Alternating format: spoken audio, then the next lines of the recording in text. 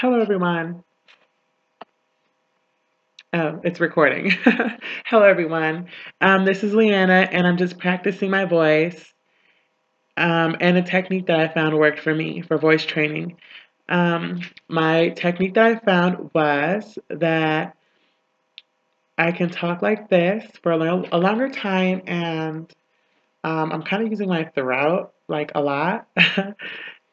And let's go ahead and see how I achieve this. So I want to bring my voice down to my normal level, which is this. Um, It's getting raspy, I think, from like practicing. I just need to go drink a water or something. But so this is my natural voice. I want to talk in a more feminine tone. So what you want to do is think about a little kid or a mouse, or, a rat voice or a mouse's voice, or some mice's. I don't know, but think about that, like a squeaky voice. And you want to bring and watch my throat muscles as I contract them to how when you squeeze the air out of a balloon that's coming out, when you're squeezing like that little nozzle or whatever that thing is, when you take a balloon and stretch it and it whistles, the smaller the hole gets, the more high pitched the sound will be. That's kind of what your throat is gonna be. So if I go like this, it's not gonna whistle. That was a big hole. If I go like this, smaller hole, just right for that whistle to come out. But that being said, your throat is the same way. And men generally tend to talk from down here. Women talk from up here. So let's go ahead and do the voice training that worked for me. Just quick, and YouTube has been my best friend with this.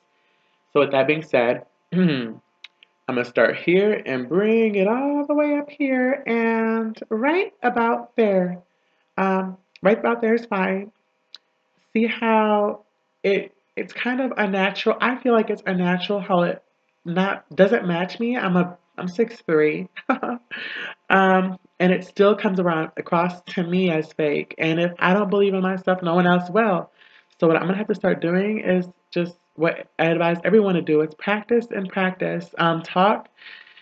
You guys can see my voice. I'm stressing, my throat a lot. And let me bring it back down. You guys see how untense, like how tense I was? That's what you have to practice. Let me bring it right back up to this tone right here.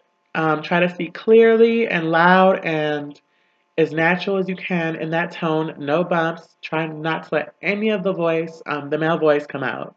And you will achieve just practice, practice, practice. 15 minutes a day nonstop would get you very far in the long run. So practice. I will do the same. I've only been on hormones for a month and a week. Yesterday was my mark. Today's March 28th, Thursday, 2013. And yeah, it's only been a month and a week for me on hormones yesterday. So as they progress, I will too with my voice. I'll see you guys next week.